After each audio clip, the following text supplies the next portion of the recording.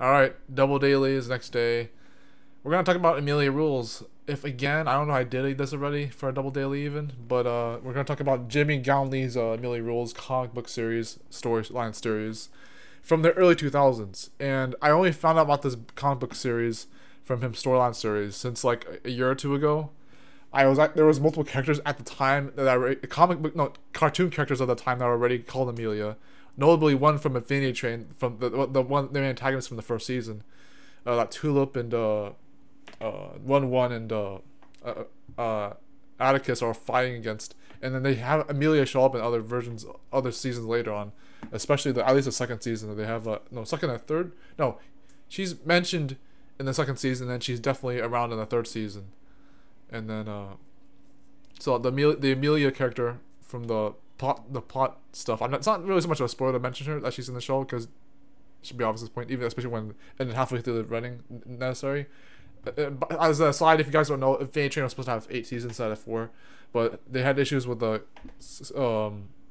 corporate stuff. I guess no, it's deep. It runs deeper than that. It's not just HBO Max. It's other stuff. It's like it's really deep. It's really unfortunate, but that's one of the Amelia characters was from Infinity Train, and then there was the Amelia character from Wallace the Brave, from your whoever has these in their comic strips lately in their newspaper or even online, whatever. It's the historical stuff. Like I don't know if it's like some magazines or online hostings don't always have it, but someone will do.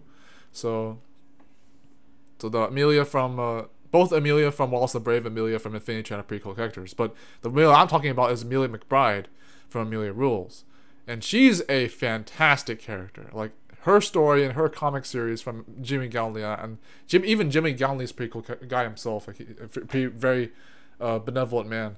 But I can get into him later if I can. But but Amelia is a tween in the story up until maybe a teenage life at that point. So it runs from her being ages 9 through I think 14, 15, 13. She starts at 9 from the World's Gone Crazy, and there's other volumes in the series. There's about 7 to 8 books with or without, including the specials and the holiday ones. So that might be like 7 total or 8 total for the collection. The collection might have a holiday or a special or something. But yeah, there's a collection on Amazon since 2016 that had all the books in one lingo, and then there's the individual books as well, and since updates in 2016. But the last book in the series was her permanent record in 2012. So Jimmy has been making this series since like 2001 up until 2012, and then continued indefinitely postponed the series until he made an update on Twitter saying there's a reason I have my avatar as the Amelia Rules character, but I'll get to that maybe someday. But I've had the Amelia Rules character as my avatar on Twitter for a while, but quite a while, months. But like that was based on his update picture on a potential the hashtag was Amelia Still Rules, and he made the update a year ago or this year, and then last year or this year, and it was like it's fantastic. Like he actually teased that he was gonna either come back to the series or like he was gonna at least add something else to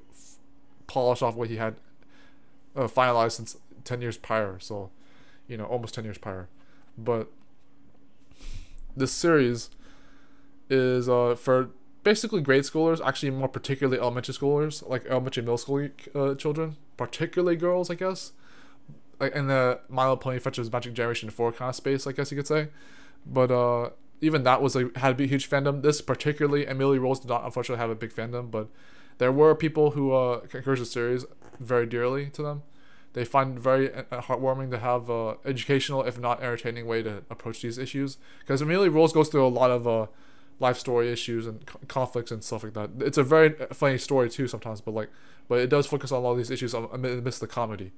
And so it's a thriller in the sense of comic books, in the sense it's like comic books but King of the Hill. It's like I'm making that cartoon reference, whatever, but it's like it is like a superhero world aspectual in a normal world. So it's got that entertainment grasp of things, but it's also got to make sure that you know how to handle these issues in your own life and that you can relate to them without taking them too seriously. So Amelia Rules, Amelia McBride. There are some characters I remember a little bit more without even reading the series right away. I mean, I just downloaded the simple on Kindle. I started reading a little bit through it, but I can easily get the $5 version for a little slightly less paid for than the paperback or the library edition. But if I bought the individual ebook versions, but I could do that and it wouldn't be a big deal. But I have other things. I try to negotiate with my family how I pay for these things nowadays. That's a bit of my personal life there, but it's not too personal for me. But just how to negotiate that if I can, even if it's only for $4.99, but for the first book. But I was still worth reading. So this is a grade 3 through 5 book series, but it's like it's so wonderful. It's timeless. Like any age could read this book and relate to it, and you'd find very much use for it, entertainment and educational wise. It's like it's life story stuff. It's some stuff that's going down my alley. It's like I've actually read from some of the the cheapskate images I read of this book. Some of the sections like where it's talking about like the divorce, the moving from the city to the suburbs or the rurals, whatever. Yeah, it's from like so like Amelia moves from New York to a smaller town, Pennsylvania, and she meets a few other friends. Tanner is the aunt, I think, and then there's Ronnie, and Pajama Man, yeah. And there's all these characters.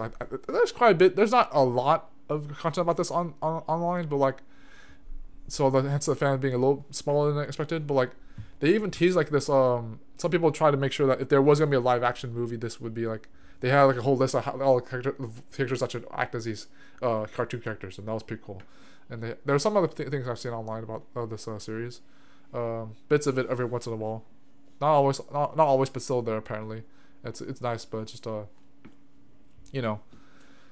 and I think I was gonna like alongside the Himiko and Naba from the ones within anime introspective I did earlier in the months. I was gonna do like a Amelia McBride version for a cartoon like this, or Hill Forth from Sally Forth, the cartoon strip. You could find those on another online website or otherwise. Like they have some other sites for that, but that's with Sally Forth. With Amelia Rules, it's like I love this series. It's like I already love it. I read like sample of like 9 pages and it was really, really good. It's just I already know I'm gonna get used to this pretty well. I like a lot of the style, the storytelling, and I just I know I'm gonna really enjoy it throughout the process and maybe pace it out a little slower so I don't get sad towards the end, even if there's gonna be more after the 2012 edition of her permanent record. But with Amelia Rules, I'm gonna say something a little bit more personal than that, but it's not too personal. I actually wanted to do the orchestral score for a potential like Amelia Rules claymation, like not even like something that's too not even, it didn't have to even be on a big scale, but like I could tell Jimmy about that if I was down for that. But either the music or the animation of it, or some of the scripting, I guess. I don't know. Well, I don't know if the scripting would be up to me because it's just Jimmy's story, but I don't know. Like either the music or the claymation part of it, or the animation in particular. I don't know how to do that because I'm a cartoonist and claymation animator myself. I'll be a bit of an X side of that because it's going in and out every once in a while. But I did want to be a part of something bigger with Amelia Rules, and I knew that even if just enjoying the story would be enough for my own life, if I had more involvement with it, it'd be pretty amazing. But Jimmy was already invested in some kind of additional regard to Amelia Rules, whether it means continuing the series or like that's what it suggests from his teaser, but like kind of like the 9 teaser from 2017. Jesus, Jane Acker's 9. Dude, like 9 and Amelia Rules are some of the most underrated stuff, I swear. Even 9 has a bigger fandom than Amelia Rules in a sense, but unfortunately, but even fortunately though, that it would be true, at least if anything, because 9 does have a bit of a cult following idealism for it. But Amelia Rules is still pretty impressive even then. So, but Amelia Rules, I just if I had to be specific, I like some of the stories that they tell, like the some of the hard lessons you learn from the story, the some of the friends that Amelia loses, some of the friends that she has to get used to. I don't know if I can reveal certain spoilerific things in this story. Tanner is a character in the story, but I can't say much about that. Aunt Tanner, but yeah, maybe not right now, but I think so. You know what I mean, but it's like it's a blissful like experience. It's like if you don't have to take the story too seriously, even as particularly with the comedy, you already kind of know what I mean. Like it's a very complete experience. The aesthetic compared to like Himiko Naba, even Amelia McBride is a very cyclical character herself. Tomboyish, very feminine and tomboyish at the same time kind of character. Very fantastic. Her friends are fantastic. Her story's fantastic. The comic book series and itself was fantastic. And Jimmy Gownley, the cartoonist behind this, is a very fantastic person. I accept you, Tony.